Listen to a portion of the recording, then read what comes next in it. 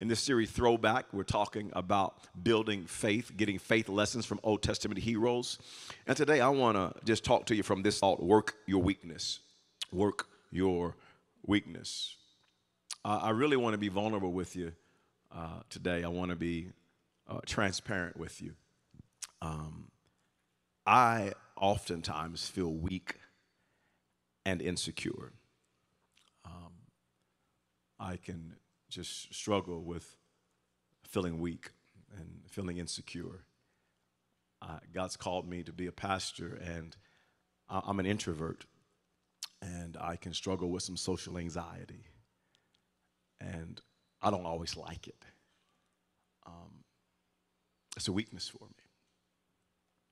I don't put that in my strength category to step into social settings and having anxiety and feeling awkward. It's a weakness for me. At times I feel unqualified to be a pastor. I've struggled with it throughout the years. I didn't grow up in a pastor's home, a preacher's home. I didn't get that kind of experience. And actually, the opposite would be true. I never was on a church staff. So before we started People's Church, I never was on a church staff. I didn't get to see the inner workings, and it's just been a weakness. And at times I can just struggle with insecurity because of it. I think one of my greatest struggle, I'm trying to give you just some of my top weaknesses and struggles and insecurities, because I got a list of them. These would be my top ones. I struggle with feeling like I'm enough.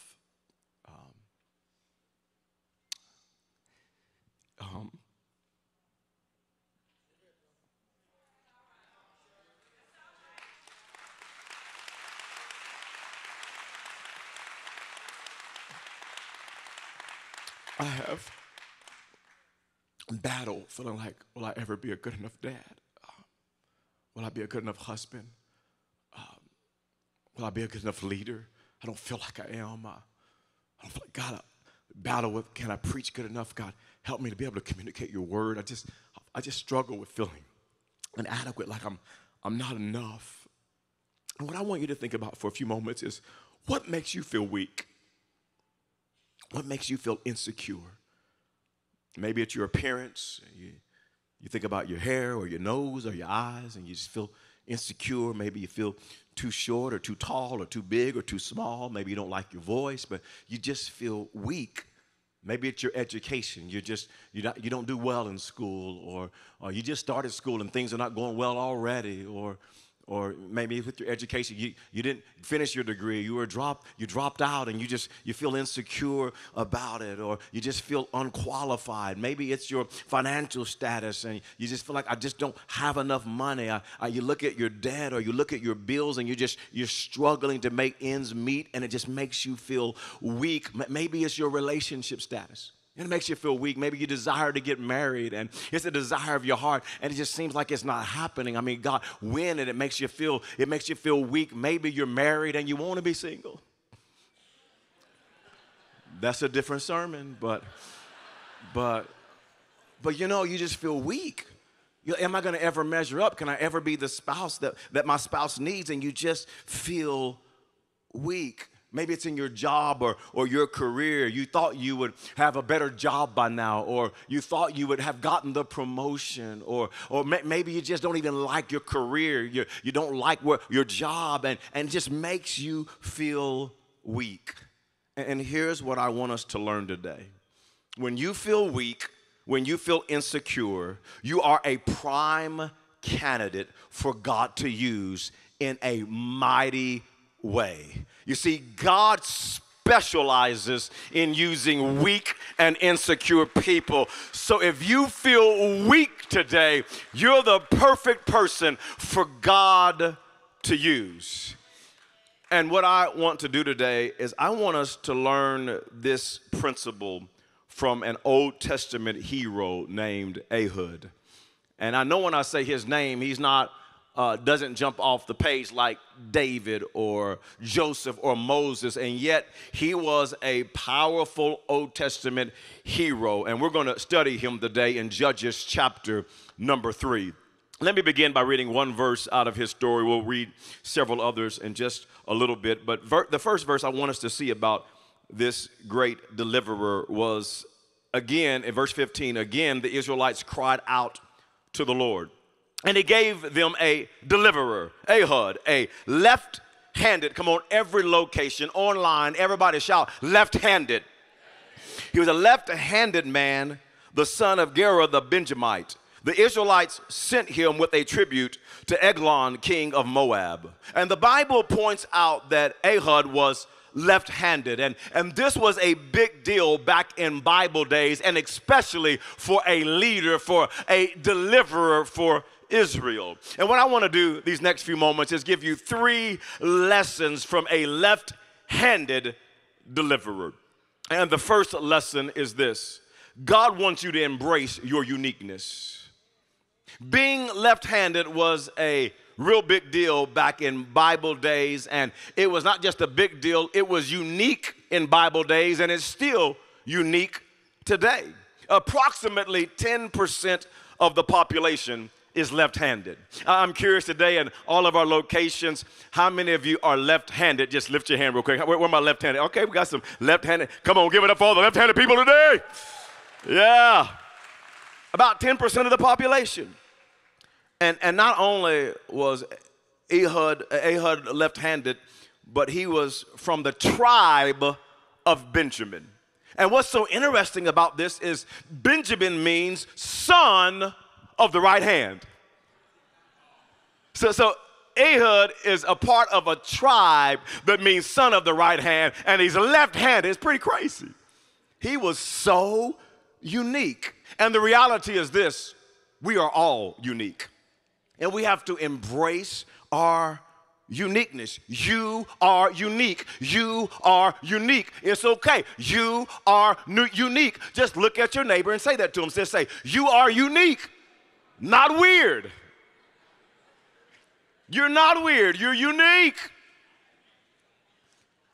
Did you realize there are more than 3 million differences between your DNA and anyone else's in the world, including your parents and siblings? There are over 8,300,000 possible combinations of 23 chromosomal pairs that make up each person. Each of these chromosomal pairs contains anywhere from 12 to 1,000 of different genes. So here's what this means. The number of possible genetic combinations is 4 to the 3 billionth power. Your calculator can't even calculate that high. Say, Pastor, what are you saying? What I'm trying to get you to understand is that you are unique. You're unique. And understand that you're unique by God's design. You're not unique by accident. The scripture says in Genesis chapter 1, verse 27, God created mankind in his own image. In the image of God, he created them, male and female. He created them. And some of you need to hear this today. God created you in his image. He does not make mistakes. People may have told you that you're worthless, or that you're junk, or that you're trash, that you're a mistake. And I'm here to tell you, no. You're unique, and you're created in the image of God. God made you on purpose for a purpose. The scripture says in Psalm 139, verse 14, I praise you, because I am fearfully and wonderfully made. Your works are wonderful, I know that full well. And you need to understand, you are fearfully and wonderfully made. You are amazing. You are a masterpiece. You are unique, and it's by God's design. And I want to encourage you today, embrace your uniqueness. I've had to learn this over the years. I've had to learn to embrace my uniqueness. God made me the way that I am. God gave me my introverted personality. God gave me the gifts and talents that I have. And so now I'm not trying to change me. No, I want to just give me to God, and I want God to develop me to be the best version of Herbert Cooper that I can be. I want to be the best version of me, because can't nobody beat me being me, and can't nobody beat you being you. God made each of us unique because he has a unique purpose for each of us to accomplish. Scripture says it like this in Romans chapter 12 and verse 4. For just as each of us has one body with many members, we got one body but many members, even our physical bodies are unique. And he says, and these members do not all have the same function. Unique, unique, unique, and he's comparing it to us. He says, so in Christ, we, though many, we're unique, but we form one body, and each member belongs to all the others. The Bible says we are one body of Christ, but we have different functions. We all have our own unique purpose to fulfill. You see, I think about my own life. Herbert and Tiffany Cooper, we have a unique purpose to fulfill. Nobody else on planet Earth was supposed to start a church called People's Church in 2002 at the Quail Springs Mall. That was Herbert and Tiffany Cooper's assignment. And 20 years ago, we started People's Church to impact a specific group of people with the love of God. It's your friends and your family, it's your life and your kids and your grandkids that are being impacted by the ministry God called us to. It's unique. It's unique. Nobody else is called to be Kel, Cade, Karis, and Case's dad and mom. That's me and Tiffany's job. Matter of fact, this is not in my notes. Pray for your pastor. I just dropped my oldest son off to college. Drove 20 hours, me and Tiffany, Thursday and Friday. Dropped my boy off. I told everybody I wasn't going to cry. Lord Jesus. I cried. I hugged him. I didn't want to let go. As I flew back from Florida yesterday. But I'm called to be their daddy.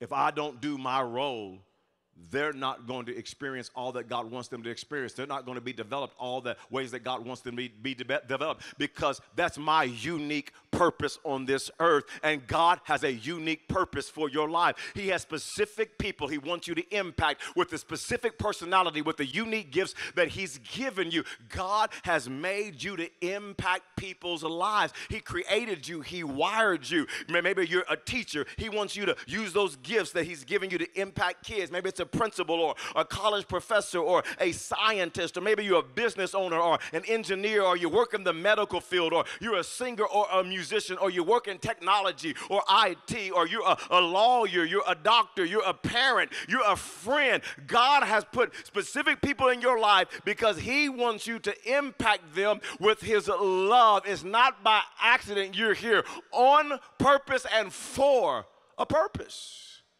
Even in our church, can I tell you, there are specific people that God wants you to impact.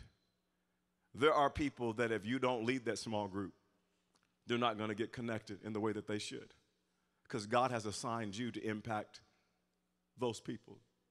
There are kids in our kids ministry. There are teenagers in our youth ministry. There are young adults at Recharge that God has assigned you to impact. And if you don't use your gifts, if you don't use your talents to impact their life, they're never going to be all that they could be in this season, because God has that assignment on your life. You are unique, and you're created to impact a specific group of people. Here's the second thing that I want you to see. The second thing I want you to see is God qualifies the unqualified. The tribe of Benjamin was the smallest of all the tribes of Israel. Matter of fact, Saul, who was a king of Israel, he was from the tribe of Benjamin. And I want you to hear how he described his own tribe in 1 Samuel chapter 9, verse 21. It says, Saul answered, but am I not a Benjamite from the smallest tribe of Israel? And is not my clan the least of all the clans of the tribe of Benjamin? Why do you say such a thing to me? And Ehud was from the smallest tribe of Israel. So now catch this. He's from the smallest tribe of Israel. And his tribe is also called son of the left hand, is what it means. This brother was unqualified times two.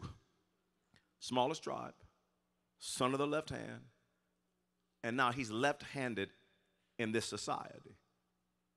He's considered weak, unqualified. The people would not have chosen him to be the deliverer of Israel, to defeat the enemy. Because in that culture, in that society, and you can see it all throughout the Bible, being right-handed was a sign of power. It was a sign of strength. I want to just teach this to you. It's so interesting to see this. All of you, you'll find this fascinating. As you look in the Bible, right-handed, a sign of power and strength. Let's look at this. Exodus chapter 15, verse 6. Your right hand, Lord, was majestic in power. Your right hand, Lord, shattered the enemy. Isaiah 41:10. Do not fear, for I am with you. Do not anxiously look about you, for I am your God. I will strengthen you. Surely I will help you. Surely I will uphold you with my righteous right hand. Psalm 17:7. Show me the wonders of your great love, you who save by your right hand those who take refuge in you. Psalm chapter 44, verse 3. It was not by sword that they won the land, nor did their arm bring them victory. It was your right hand, your arm, and the light of your face. Psalm chapter 110, verse 1. The Lord says to my Lord, sit at my right hand until I make your enemies a footstool for your feet. Luke chapter 22, verse 69. But from now on, the Son of Man will be seated at the right hand of the power of God. Colossians chapter 3, verse 1. Since then, you have been raised with Christ. Set your hearts on things above, where Christ is seated, is seated at the right hand of God. So catch this. Although the right hand was a sign of power and strength, although the tribe of Benjamin was the son of the right hand, God chose and used a left-handed man, a man who was considered unqualified. I can only imagine what Ehud thought when God told him to deliver his people. Hey, God,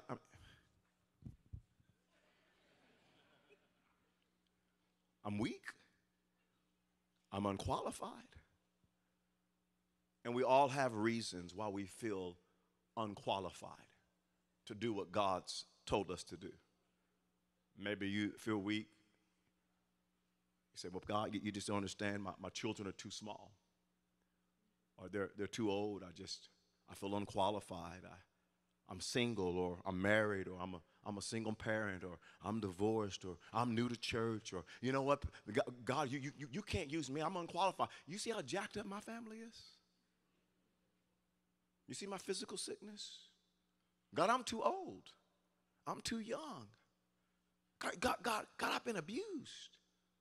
God, I didn't finish my education. God, I've lost my job. I don't have enough resources, and we feel unqualified. And here's what I want you to understand about your God. God qualifies the unqualified. God qualifies the unqualified. God qualifies the unqualified. 1 Peter chapter 2, verse 9 says this about every Christ follower.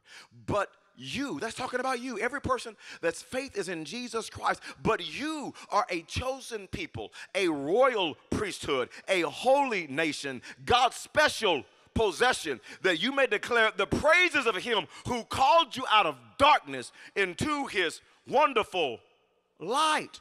Whether you're left-handed or right-handed, you're chosen by God. No matter your personality, you're a royal priesthood. No matter your mistakes or failures, you're a holy nation. No matter your GPA, your accolades, your achievements, your bank account, your career, your possession, you are special to God. People's Church, hear your pastor. You're chosen by God. You're chosen by God. So stop disqualifying yourself. Stop tearing yourself down. Stop thinking you're a nobody. Stop saying you're a loser. Stop saying God can't use little old me. No, he made you unique. He made you in the image of himself. You are unique with a purpose, for a purpose, to impact a specific group of people. And I want you to know, you may be pointing out your left hand. You may be saying, I'm unqualified. Your God qualifies the unqualified. the third thing that I want you to see, the third, and that is this. God displays his power in our weakness. And what many considered to be Ehud's weakness, you got to catch this, was the very thing God used to deliver Israel from an evil king. I'm going to read several verses about Ehud. You got to pay attention to this. It's such a cool story. Judges chapter 3, verse 16 goes on to say, now Ehud had made a double-edged sword about a cubit long, which he strapped to his right, that's important, his right thigh under his clothing. He presented the tribute to Eglon, king of Moab, who was a very fat man. After Ehud had presented the tribute, he sent on his way those who had carried it. But on reaching the stone images near Gilgal, he himself went back to Eglon and said, Your Majesty, I have a secret message for you. The king said to his attendants, Leave us. And they all left. Ehud approached him while he was sitting alone in the upper room of his palace and said, I have a message from God for you. As the king rose from his seat, Ehud reached with his left hand, the Bible points it out, drew the sword from his right thigh and plunged it into the king's belly. Even though the handle sank in after the blade and his bowels discharged, Ehud did not pull the sword out, and the fat closed in over it. Then Ehud went out to the porch. He shut the doors of the upper room behind him and locked them. You didn't even know that was in your Bible. You got to read your Bible. There's some fascinating stuff in your Bible. Okay, check this out. When Ehud arrived at the king's palace, there's no doubt he's the king of Moab. No, there's no doubt they searched him. And they're searching that right hip because they're thinking, gotta be he's right-handed. He's the deliverer. He's gotta be right. So they're checking. And he gets in front of the king, trying to deliver his people. And they didn't check this. They checked this left hip, not this right one. And the very thing that others saw as a weakness, God displayed his power through what others would call his weakness. Because God loves to display his power in our weaknesses. That's what God does. 2 Corinthians chapter 12, verse 9 says, But he said to me, My grace is sufficient for you. For my power is made perfect in weakness. Therefore, I will boast all the more gladly about my weaknesses, so that Christ's power may rest on me. God loves to display his power in our weakness. The very thing you think that makes you weak is the very thing that God wants to display his power through your life. God loves to work in our weakness. We get so focused on our strength, and we want to make our list of all the things that are so strong, but God loves to display his power in your weak areas. Do you know why? Because he'll get all the glory. And so what I've learned is just to work my weakness. God, I give you my weakness and put it in your hand. And then God has showed up and displayed his power in my weakness. God, I'm that country boy from Wewoka, Oklahoma. I made a 17 on the ACT. How am I preaching in front of thousands of people? Boy, work your weakness. Work your weakness. Work your left hand. Work your weakness. God, I'm that boy that was lost in sin, addicted. When I got saved, called into ministry, people were like, because everybody knew my business as we woke up. Oh, but God displayed his power. Work your weakness. Work your weakness. God, I'm an introvert. I get social anxiety. How am I going to pastor a church? Son, give it to me. Give it to me, because I'll display my power in your weakness. Work your weakness. Work your weakness. Work your weakness. Work your weakness. Work your left hand. Work. Work. God, I'll never be a good enough dad. I'll never be a good enough husband. I'll never be a good enough leader. I'll never be a good enough preacher. God, you see all my weaknesses. Son, just give it to me. Work your weakness. Work your weakness. Work your weakness. Work your weakness. Work your weakness. I'm here to tell somebody, give your weakness to God. He displays his power through your weakness. Give it to him. Give it to him. Give it to him. Give it to him. Work your weakness. Work your weakness. Work your weakness. Work your weakness. Work your weakness. Work your weakness. Give him your left hand. Work your weakness. Let him display his power through your weakness. Work your weakness. Work your weakness. Display your power, Lord. I'm not enough, but you're enough. Isaiah 40, verse 29. He gives strength to the weary and increases the power of the weak. Give God your weakness and let him increase your power. He'll put his ability on your liability. He'll put his power on your sour. He'll put his super on your natural and then work supernatural through your life. Work your weakness. Work your weakness. Work your weakness.